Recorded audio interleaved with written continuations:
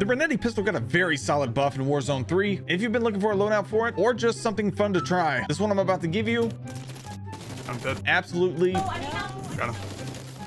Oh, two of them. Oh, this thing's so good. Shreds. Oh, morning, Daddy. Run away, you're gonna die.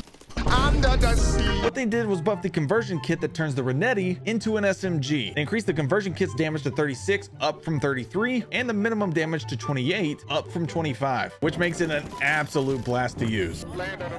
Yeah, land on me. Land on me. Land on me. Hey, probably shouldn't have landed on me. Behind you. Oh, this is so good. Help, help, help, help. Oh.